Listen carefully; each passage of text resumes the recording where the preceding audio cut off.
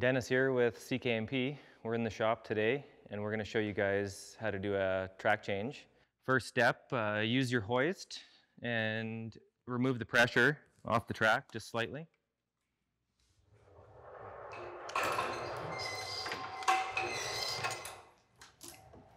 For the skid removal, you'll need a 17 wrench, a 17 socket, and I use a 13mm wrench, and I'll show you why afterwards. Okay, I'm going to get Jason to come on in here and be my backup for the other side of the skid here with the 17. I'm going to start by loosening this side.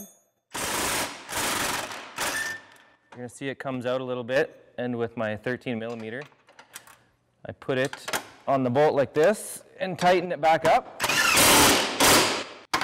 So with this side tight, now Jason's going to loosen that side and loosen it basically all the way. Thank you. So now to show you why I have the 13 in there, I'm going to use it to pry because there's a lot of Loctite on these bolts and there's a shaft inside that spins all the way. So this just puts a little pressure on the shaft and the bolt to let it slide out.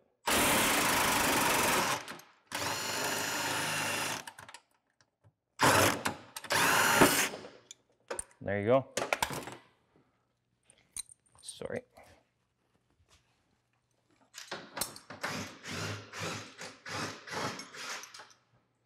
Do the exact same thing on the front bolts. It's nice to use an extension just to get the gun away from the running board, but basically the exact same setup. Jason, go ahead.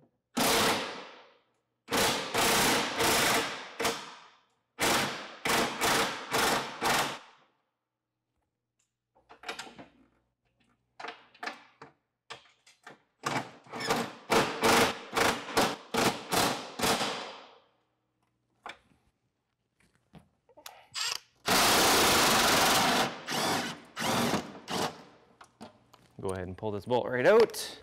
Now that we've got the 4 bolts out that hold the skid in, we can lift the tunnel up a little more and pull the skid right out.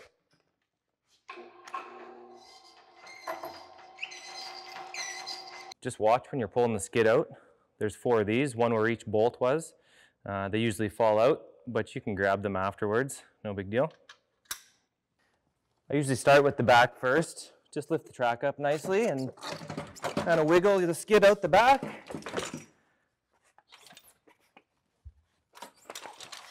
And pull straight backwards.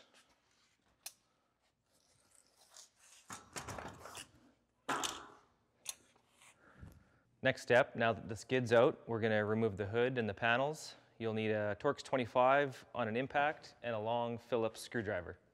So start first by removing the panels. There's 3 clips. Open, slide up and remove. Same on this side. There are 6 bolts holding the hood on. Notice this is the one with the washer that goes on that side. I like to just throw my loose bolts in there. 2 bolts here.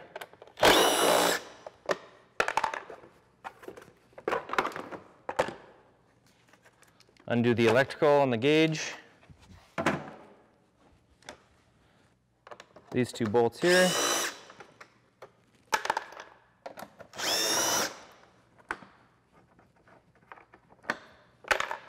Remove this. Now your electrical wires. There's 2 for the headlights and 1 for the airbox sensor.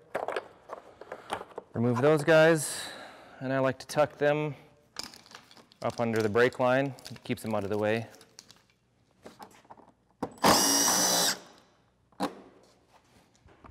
A hose clamp holding the airbox together.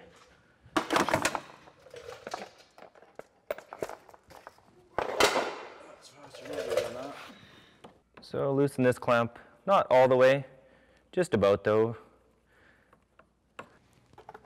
Just slide the hood off just like that. Now that we have the hood off, we're going to pull the brakes apart. And the tools you'll need, a hammer, a couple pry bars, flat screwdriver, a pair of snap ring pliers, a long Torx 40, a 10 millimeter with a long extension, a Torx 30, another Torx 40, short one, and a number 5 Allen. So to remove the cover on the brakes, it's three 10 millimeter bolts and a Torx 30 down here. It's important to do the brake side first before the chain case, as we'll have to pry on this a little bit to get it out. And if you do the chain case side first, it'll want to pull the whole drivers out. So it's very important to do the brake side first. Now that the guard's off, you can see there's a small little clip here holding the brake pad pin in.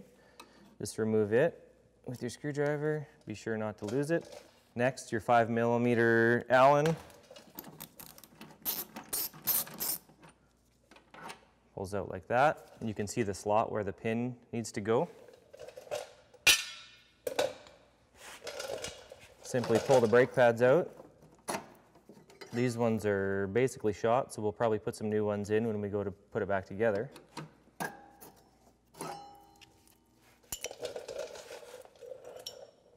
There's 4 Torx 40 bolts that need to come out to be able to remove this caliper. You have to line these holes up. You can see the bolts in through here, and you have to spin this to line it up to be able to get your socket in there.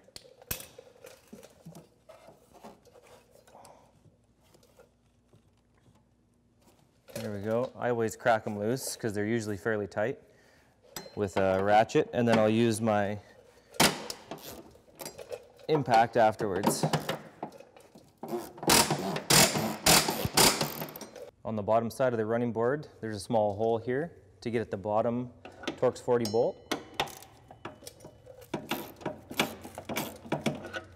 And one more right here.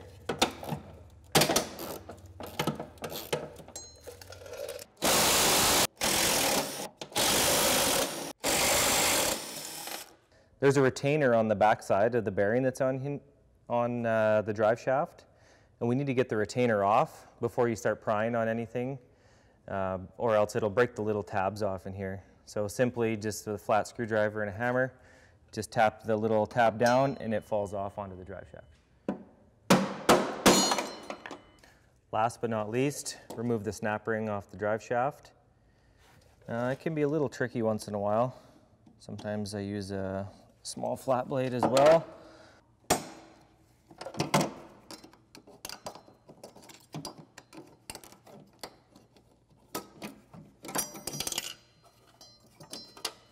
Now that we have all the bolts and the snap ring off, we will remove the caliper from the bearing.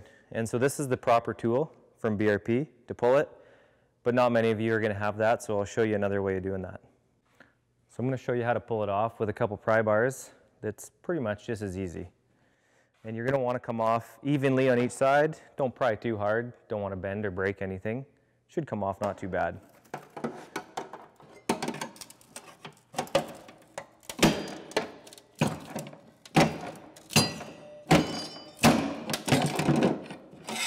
Now that we got it off the shaft, you can leave the caliper hooked up to the brake line. It's out of the way enough, that way you won't have to re-bleed your brakes. And we're done on this side, and now we'll go off to the chain case side. Now that we're on the chain case side, here's the tools you'll need to get into the chain case. Flat blade screwdriver, a Torx 30, a Torx 40, 10 millimeter socket with a long extension, spring puller for the exhaust, and some snap ring pliers, and an oil catch.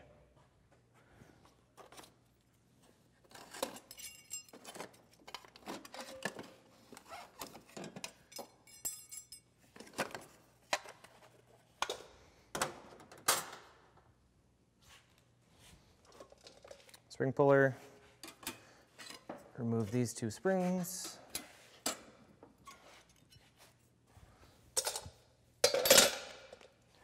There's a 10 millimeter bolt with a spring on it. Loosen that.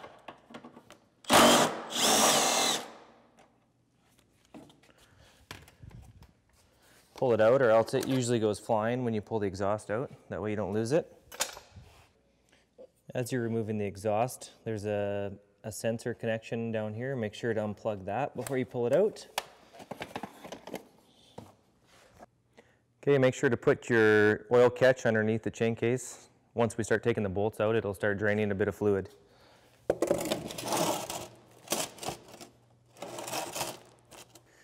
Any sleds that have the shot, you're going to have to unplug it from the sled. Also, the speedometer plug-in is down here. Need to pull it out. And this little guy is going to have to come off.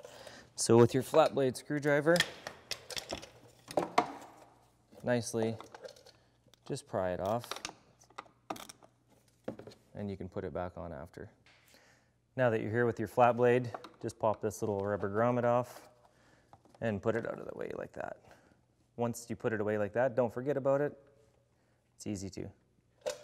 Next thing is to pull all the bolts around the chain case. So there'll be 8 Torx 30s, 2 Torx 40s, and 2 10mm bolts to pull this whole cover off. And I'm going to start with the Torx 30s.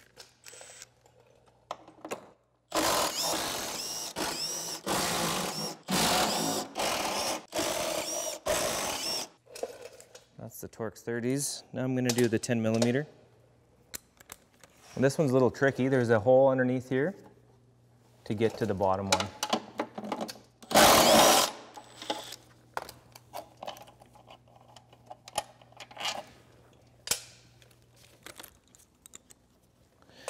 The other 10mm is on the footrest right here. That's the Torx 30s. Now I'm going to do the 10mm. And this one's a little tricky. There's a hole underneath here to get to the bottom one. The other 10mm is on the footrest right here. And 2 Torx 40s.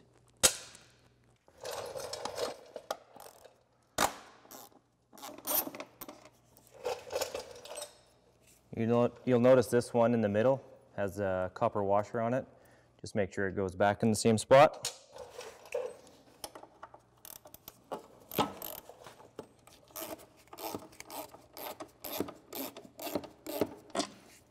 Now to just get your coolant tank out of the way, just pry back a little bit, or you can pull it right off. Just like that, and put it out of the way. And now this should come right off. Now that the cover's off, we're going to loosen the chain with our Torx 25 that I didn't mention before. And you can loosen it off quite a ways, as we have to get the chain off the sprocket. Now that that's loose, grab your snap ring pliers and we'll pull the snap ring off the bottom gear. Now that the snap ring's off, we can go ahead and remove our bottom gear. Wiggle back and forth on either side, and it comes off just like that. Now to get the drivers out of the chassis, I just get the track and put it up as far as you can go so the teeth aren't connected to any of the holes in the track. And we'll slide towards the brake side and then down out on the chain case side. And it'll take a little bit of wiggling around.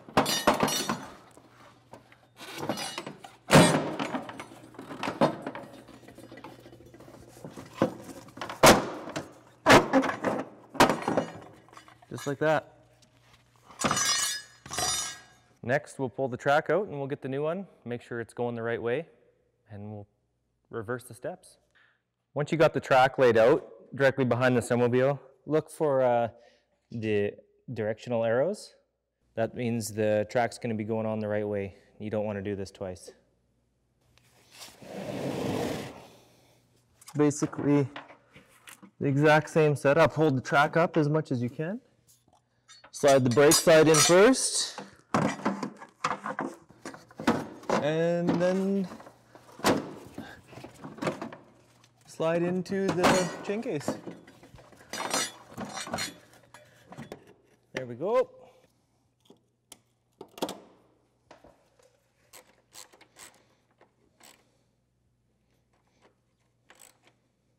Now for chain tension, you're pretty much going to want to be hand tight. You're not going to want to be putting too much pressure on the ratchet, just so it's snug and you can see how much it moves there.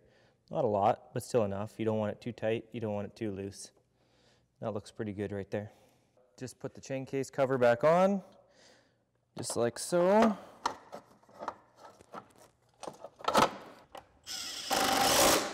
Careful not to strip these, as it is aluminum, and it can happen.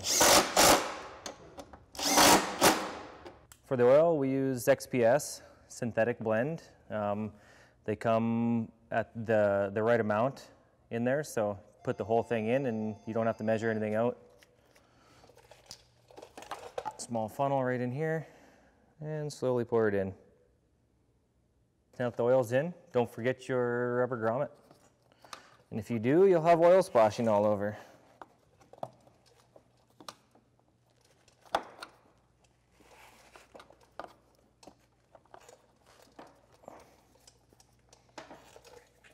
Now just put the exhaust on and this side's good to go. So now that we're on the brake side, first things first is the bearing retainer on the back side of the tunnel. We're going to line it up.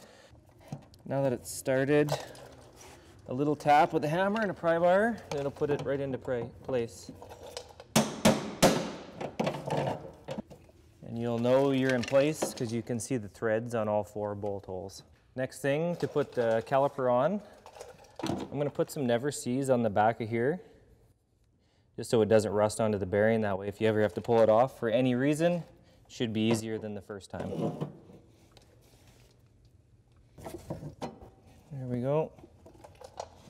On the bolts that hold the caliper on, I use blue Loctite just to make sure they don't come off. You don't want your brakes coming loose.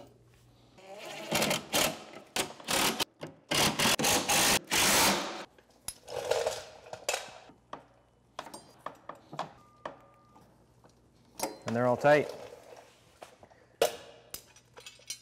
Next is your snap ring. Make sure it goes into place. Sometimes I even give a little tap on it just to set it in there nicely. Okay, in this case, I'm going to put the old brakes back on. They're still not too bad. Get a little bit more life out of them. So let's stick them in like that. And this one's not quite fitting. So with the one brake pad in there, we can get in and just pry the piston over just a little bit.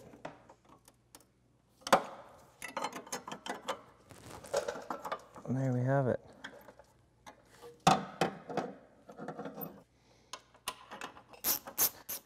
Doesn't have to be crazy tight. And don't forget your pin on the back. There, ready for the cover.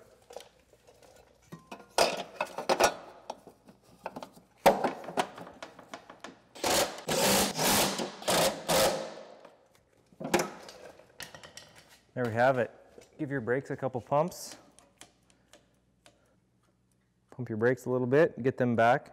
So before we put the skid in, what we're gonna do is we're just gonna tape these bushings in so they don't fall out when you're putting it in under the snowmobile, because you'll be forever fighting them. They just come in and out. So just nicely, doesn't have to be too fancy. That way it can't fall out. It is going to stay on there, it's not going to affect anything. It just stays on. The only other thing that a guy can do to make your life easier is loosen off the back wheels and slide them all the way forward. You'll need a 13mm wrench and ratchet.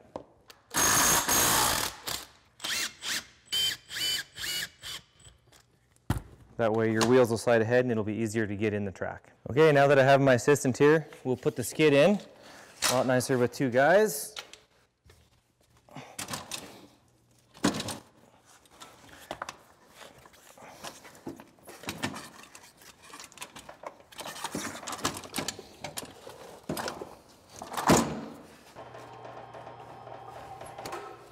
We'll start with the front bolts first.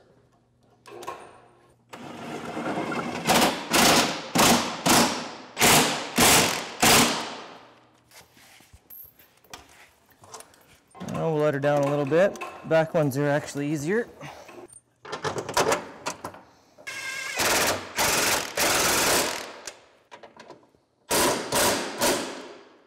So before we forget, let's tighten the track back up.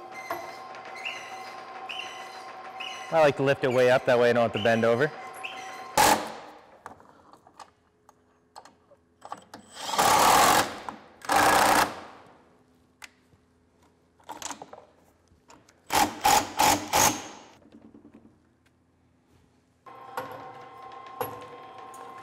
Okay, now that we have the hood and the panels all on, that's it for the track change. Hope you guys learned something, and we'll see you again next time.